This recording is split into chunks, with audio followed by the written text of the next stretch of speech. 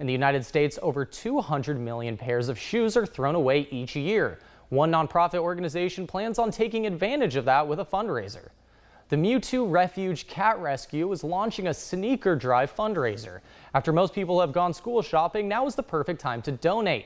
The guidelines require the shoes to be athletic sneakers to qualify.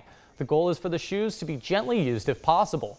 To donate, you can go to a Mewtwo location or drop off the shoes at Pet Supply Plus every Sunday from 1 to 4. There's a great need for folks that don't have, and this gives the opportunity for this company to put them out there for folks that can't afford their own. So it's a win-win situation.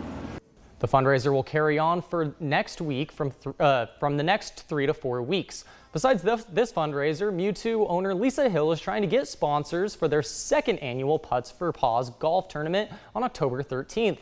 For more information on how to donate to Mewtwo or learn more about Putts for Paws, go to mypanhandle.com.